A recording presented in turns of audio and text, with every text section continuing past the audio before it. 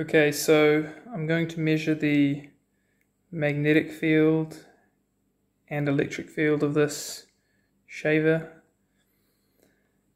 To be honest, it doesn't really matter if it gives off a bit of a magnetic field.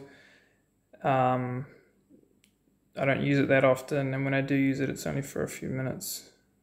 But I do find it interesting to check these just for learning purposes.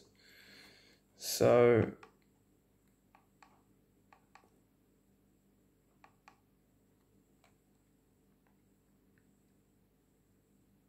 this is the Gauss mode.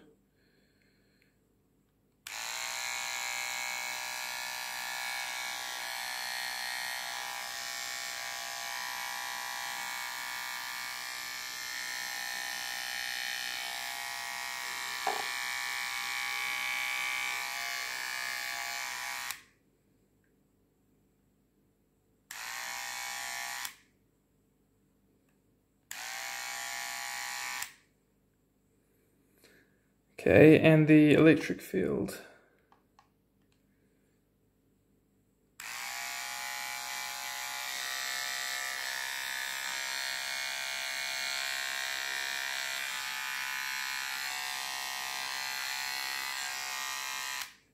Pretty much nothing.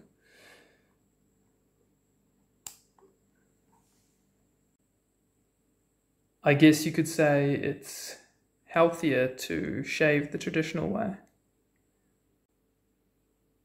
I'd just like to reiterate that these sorts of non-native electromagnetic fields previously shown coming from the shaver are, in the big scheme of things, a much lower priority. The main issues we need to be bringing awareness to are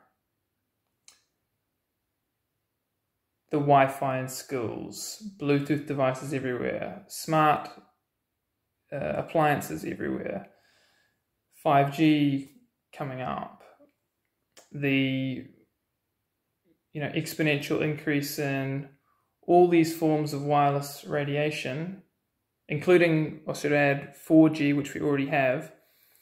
These are much, much more important to bring awareness to.